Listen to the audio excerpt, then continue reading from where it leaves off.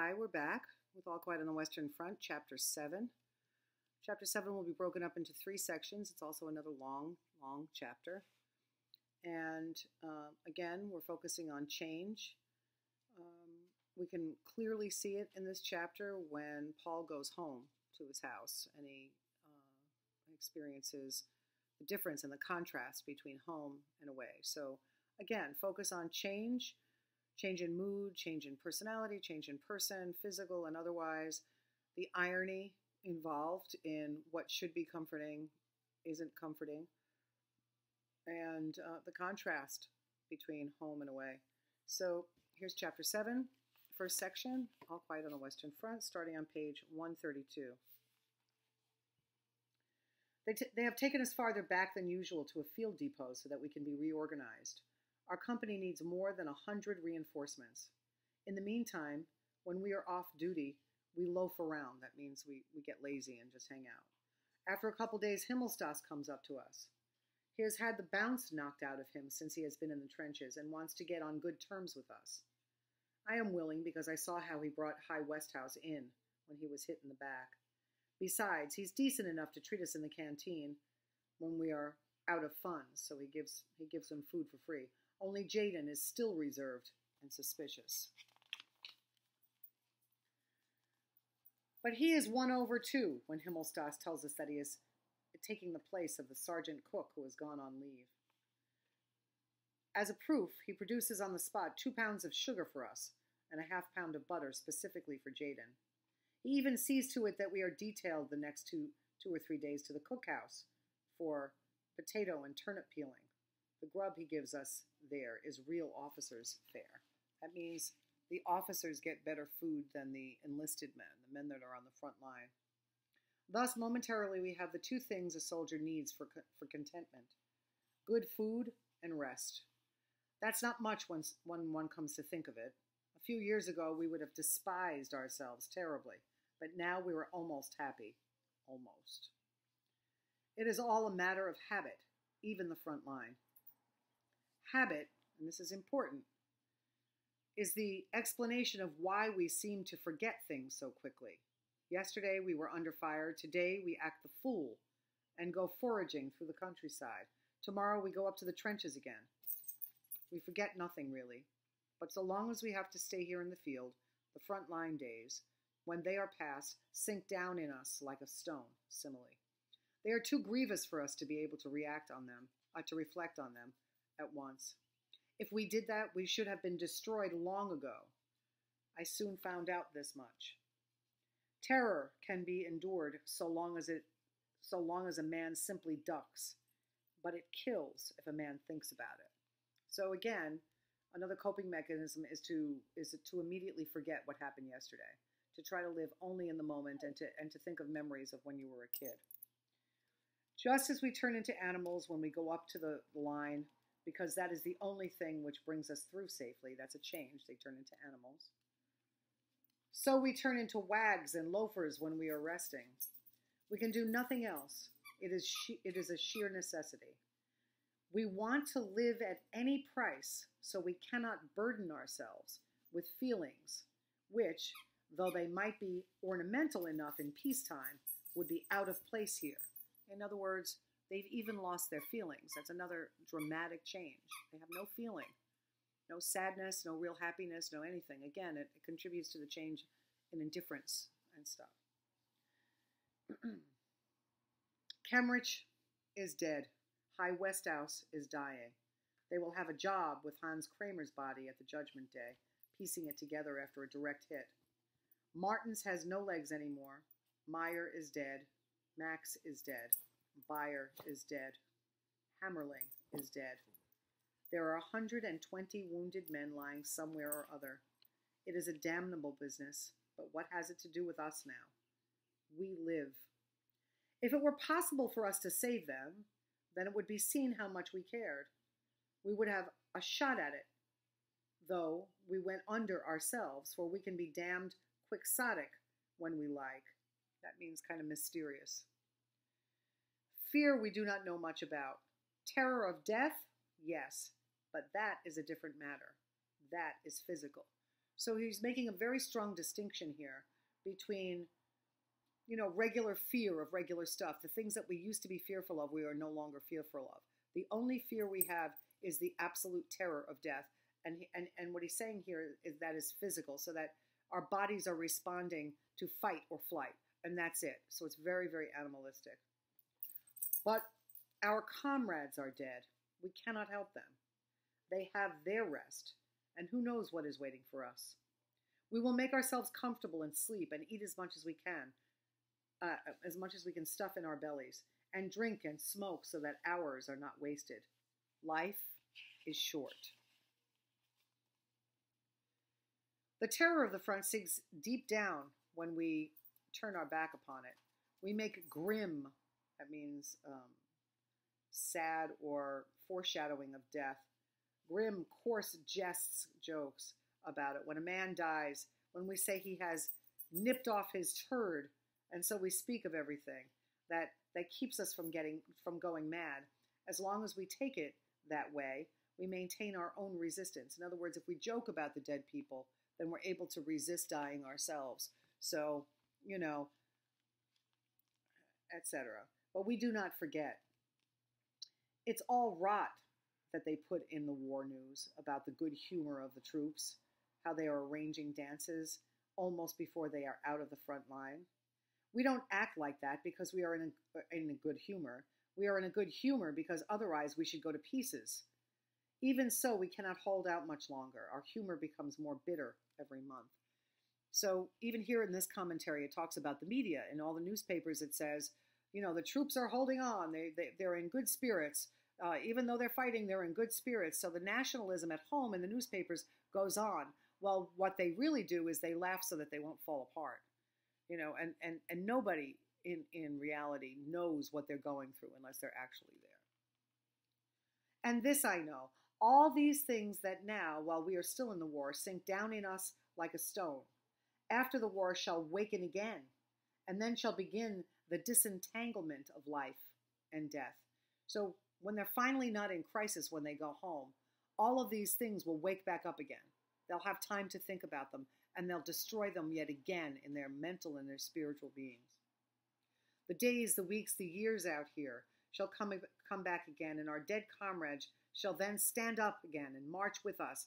Our heads shall be clear. We shall have a purpose, and so we shall march, our dead comrades beside us, the years at the front behind us. Against whom? Against whom?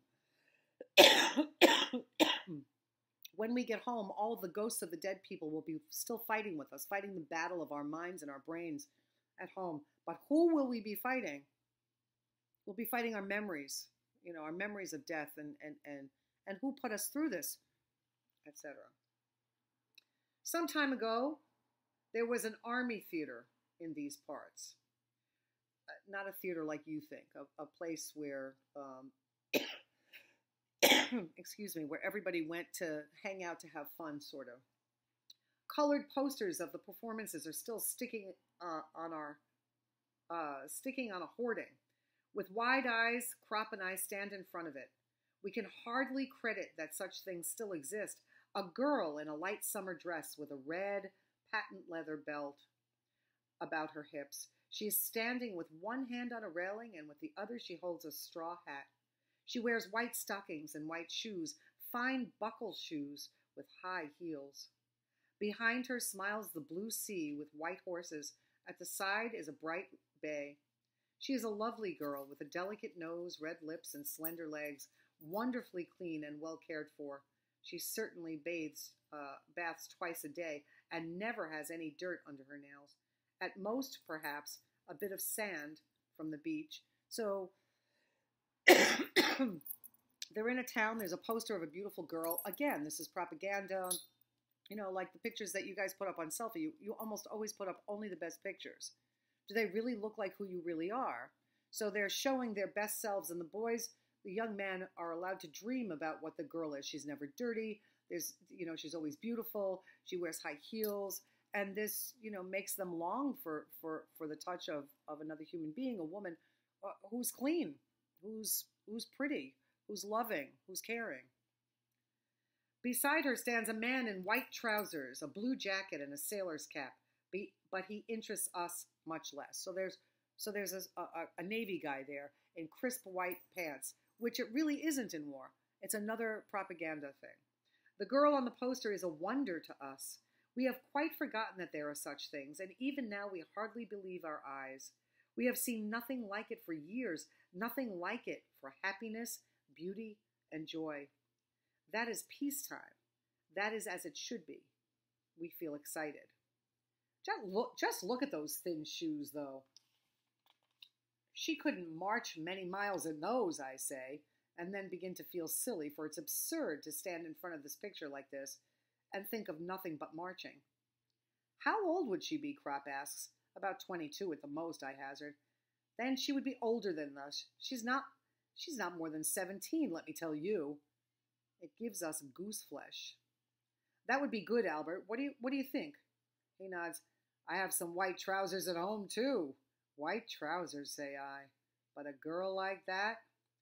We look askance. That means we look away from one another, sort of kind of on the sly, out of the side of our eyes. We look askance at one another.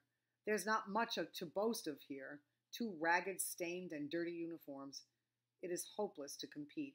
In other words, they think of themselves, if they go home and find a girl like that, looking the way they look and feeling the way they feel, there's no way that they can get the girl. So they're already hurting themselves inside, because the war has destroyed them even for that.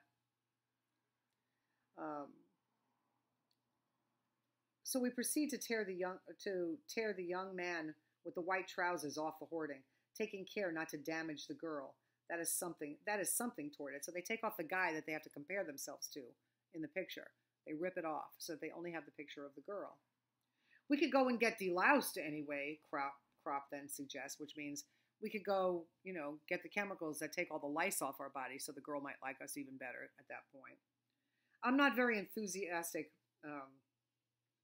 because it doesn't do one's clothes any good, and a man is lousy again inside 2 hours. So after, it destroys the chemicals that they use to get rid of the lice, destroys your clothes, and then 2 hours later you still have lice again.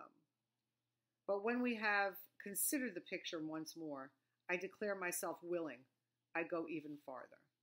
We might see if we could get a clean shirt as well. Socks might be better, says Albert, not without reason. Yes, socks too, perhaps. Let's go and explore a bit. Then Lear and Jaden stroll up. They look at the poster and immediately the conversation becomes smutty. That means, talking about sex and stuff. Lear was the first of our class to have intercourse, and he gave stirring details of it. After his fashion, he enjoys himself over the picture, and Jaden supports him nobly. It does not distress us exactly. Who isn't smutty is no soldier. It merely does not suit us at the moment, so we edge away and march off to the delousing station with the same feeling as if it were a swell gentleman's outfitters. So, they pretend that they're going to go to the place to get rid of all the lice and instead be fitted with beautiful suits and things like that. So their minds are there. So they have the women. And don't forget, Lear's name is also a symbolic name, because to leer at somebody means to look at somebody sexually in a creepy kind of way. It means creepy going, that type of thing. Men, how they look at women as they pass by. So this guy's name is very symbolic because he's all about the women, as you'll soon see. The houses in which we are billeted lie near the canal. On the other side of the canal, there are ponds flanked with poplars. On the other side of the canal, there are women, too. The houses on our side have been abandoned. On the other side, though, one occasionally sees inhabitants. In the evening, we go swimming. 3 women come strolling along the bank. They walk slowly and don't look away, although we have no bathing suits. Lear calls out to them. They laugh and stop to watch us. We fling remarks at them in broken French, anything that comes into our heads, hastily and all jumbled together, anything to detain them. They are not specially wonderful pieces, but then where are such to be had about here? So these are enemy women. They're French women, but they're women. So the men want to hang with them. There is one slim little brunette. Her teeth gleam when she laughs. That means they shine. She has quick movements and her dress swims loosely around her legs. Although the water is cold, we are very jovial, that means happy and joking, and do our best to interest them so that they will stay. We try to make jokes and they answer with things we cannot understand. We laugh and beckon, that means we tell them, come here, come here. Jaden is more crafty. He runs into the house, gets a loaf of army bread, and holds it up.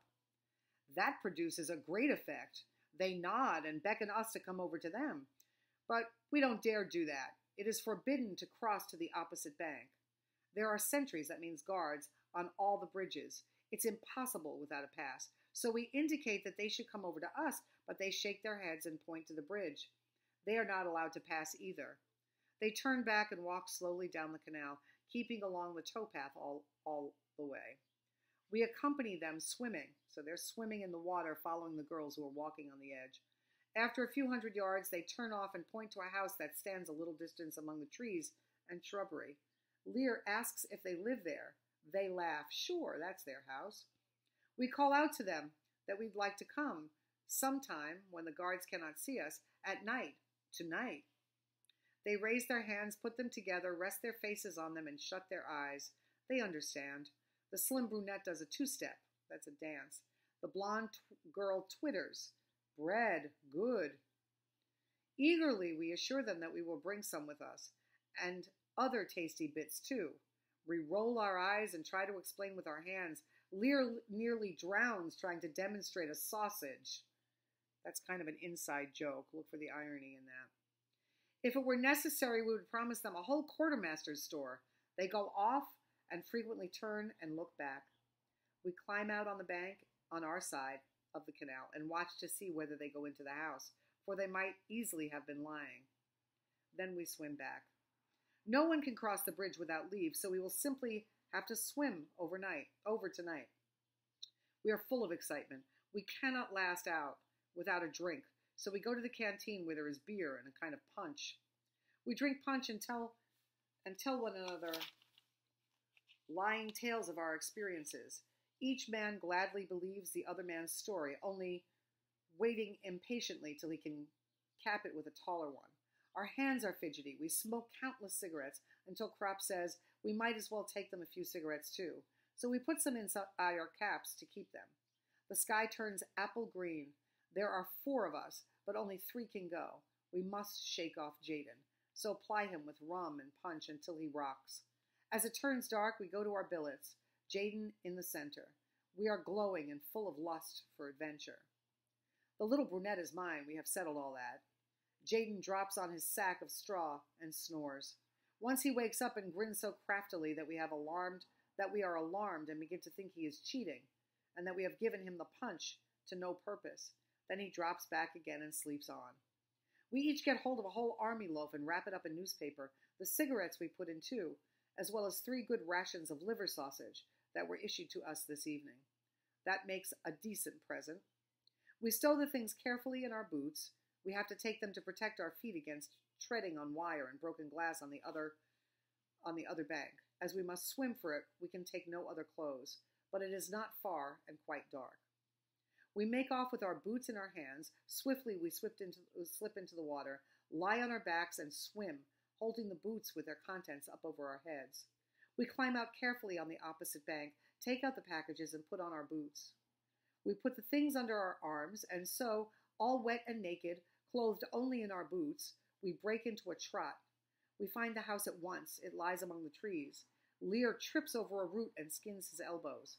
No matter, he says gaily. The windows are shuttered. We slip round the house and try to peer through the cracks. Then we grow impatient. Suddenly, Kropp hesitates. What if there's a major with them? Then we just clear off, grins Lear. He can try to read our regimental numbers here, and smacks his behind. So there's humor again. The door of the courtyard stands open. Our boots made a great clatter. The house door opens. A chink of light shines through, and a woman cries out in a scared voice. Shh, shh, comrade, bon ami. Good French, we say, and show our packages protestingly. The other 2 are now on the scene. The door opens, and the light floods over us. They recognize us, and all 3 burst into laughter at our appearance. They rock and away and sway in the doorway. They laugh so much. How supple their movements are. Un moment, they disappear and throw us bits of clothing which we gladly wrap around ourselves. Then we are allowed in. A small lamp burns in their room, which is warm and smells a little of perfume. We unwrap our parcels and hand them over to the women. Their eyes shine. It is obvious that they are hungry. They used to do that years ago with lamps. They used to put drops of perfume on a light bulb, and every time you turn on the light bulb, when it heats up, the room would smell like the perfume, which is something you can still do, but you have to be careful because sometimes it burns and busts the light bulb if you're not careful. There we all become rather embarrassed.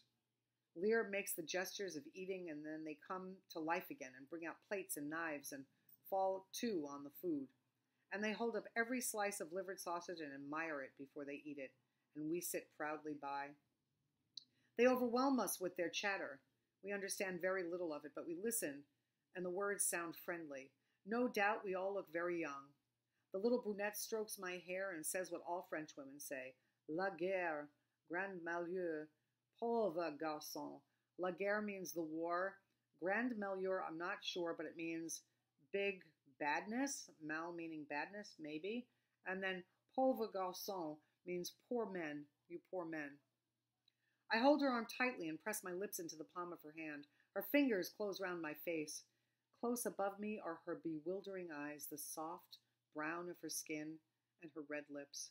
Her mouth speaks words I do not understand. Nor do I fully understand her eyes. They seem to say more than we anticipated when we came here. There are other rooms adjoining. In passing, I see Lear. He has made a great hit with the blonde. He is an old hand at the game, but I am lost in remoteness, in weakness, and in passion, to which I yield myself trustingly. My desires are strangely compounded of yearning and misery. Contrast. He yearns for it, but he's miserable. I feel giddy. There is nothing here that a man can hold on to.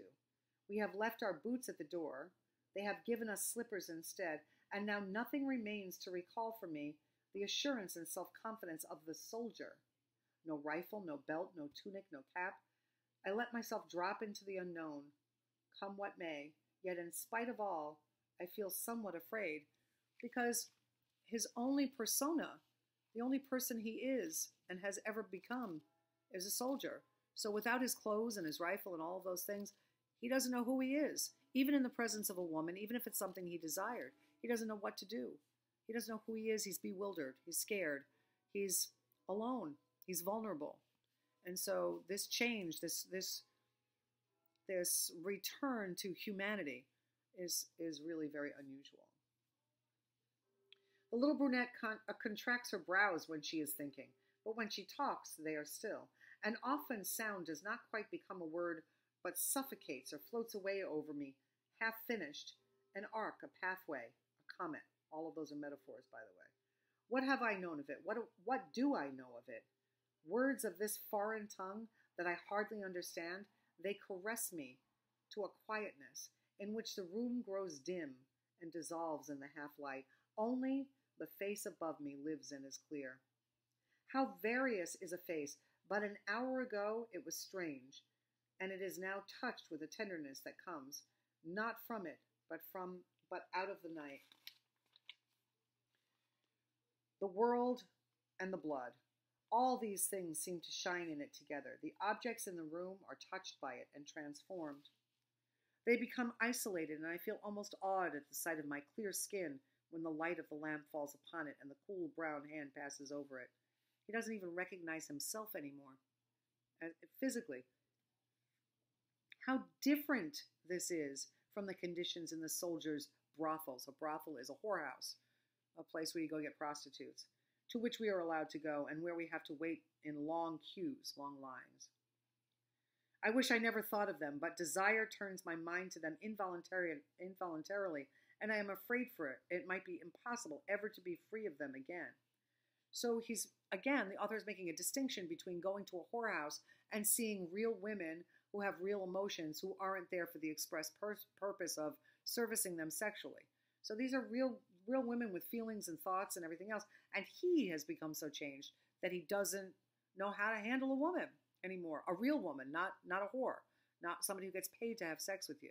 So that it becomes, when you pay to have sex, it becomes something that's very indifferent. You don't think about feelings. You don't think about the other person. You just commit an act, and that's it. Nothing else. But then I feel the lips of the little brunette and press myself against them. My eyes close. I want it all to fall from me, war and terror and grossness, in order to awaken young and happy. I think of the picture of the girl on the poster and for a moment believe that my life depends on winning her. And if I press ever deeper into the arms that embrace me, perhaps a miracle may happen. So after a time, we find ourselves reassembled again. Lear is in high spirits. We pull on our boots and take our leave warmly. The night air cools our hot bodies. The rustling poplars loom large in the darkness. The moon floats in the heavens and in the waters of the canal. We do not run. We walk beside one another with long strides. That was worth a ration loaf, says Lear. I cannot trust myself to speak. I am not in the least happy. One wants to wonder why he isn't happy. Think about those reasons.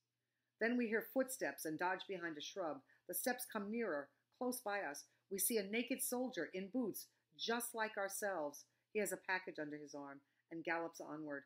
It is Jaden in full course. He has disappeared already. We laugh. In the morning he will curse us. Unobserved, we arrive again at our sacks of straw. Sorry. I am called to the orderly room. The company commander gives me a leave pass and a travel pass and wishes me a good journey. I look to see how much leave I have got. That means how much money he has been paid to be there. Or how many days he has to be there. I look to see how much leave I have got. 17 days, 14 days leave, and 3 days for traveling. It is not enough, and I ask whether I cannot have 5 days for traveling. Burtnick points to my pass. There I see that I am not to return to the front immediately. After my leave, I have to report for a course in training to a camp on the moors.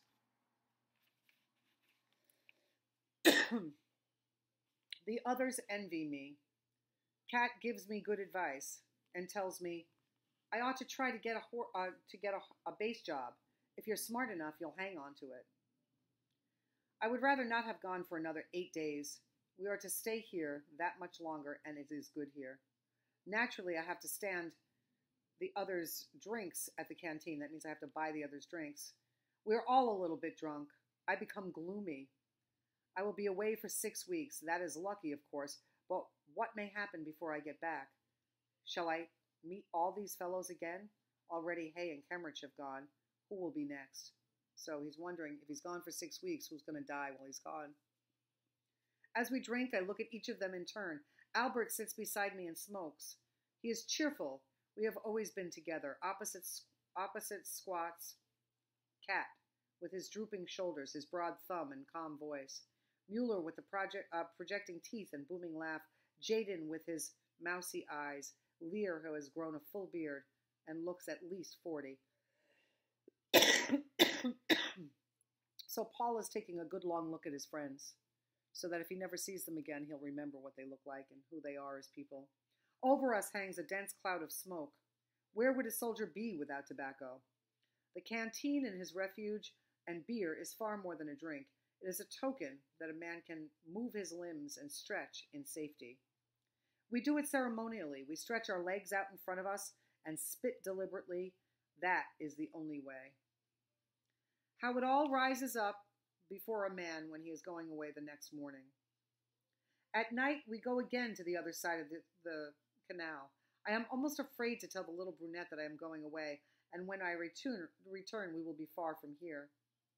We will never see one another again, but she merely nods and takes no special notice. At first, I am at a loss to understand, then it suddenly dawns on me. Yes, Lear is right. If I were going up to the front, then she would have called me again, poor garçon. But merely going on leave, she does not want to hear about that. That is not nearly as interesting. May she go to the devil with her chattering talk. A man dreams of a miracle and wakes up to loaves of bread. And so the girl, like many people today, is only interested in the funny stories of war or the, all of that excitement. She's not interested in the fact that he's going home on leave. So really what he discovers here, what really hits home for him, is that she really doesn't care about him that much. All she cares about is the story of the war. She doesn't care about him as a human being. So that's a huge disappointment. It's like a guy who's got a nice car finding out that the girl he really loves doesn't love him, but only loves the car. Next morning, after I have been deloused, I go to the railhead. Albert and Kat come with me. At the halt, we learn that it will be a couple of hours yet before the train leaves. The other two have to go back to duty. We take leave of one another. Good luck, Kat. Good luck, Albert. They go off and wave once or twice. Their figures dwindle. I know their every step and movement. I would recognize them at a distance. Then they disappear. That could be another metaphor. Then they disappear. Are they disappearing to die? Are they disappearing to go away? It's an interesting image as they walk away and he recognizes them. He's become closer to them than he is to his own life at home. I sit down on my pack and wait. Suddenly, I become filled with a consuming impatience to be gone. So that's the end of the first section of chapter 7. They've met some women, they've made some changes, many people are dead, and now Paul anticipates going home. They've given him leave for 2 weeks to go back to his house and some travel time, and unfortunately, he doesn't know what to think about it. So keep in mind all the irony that's going on, the change that's happened, the moods that have been created in the characterization, and any bit of contrast. There was a ton of all of those things. Contrast between men and women, contrast between French and German, contrast between, one side of the bank and the other side of the bank on the water. Contrast in food, contrast in lifestyle, and all of those things being ironic. So next time we'll meet again for chapter 7, part 2.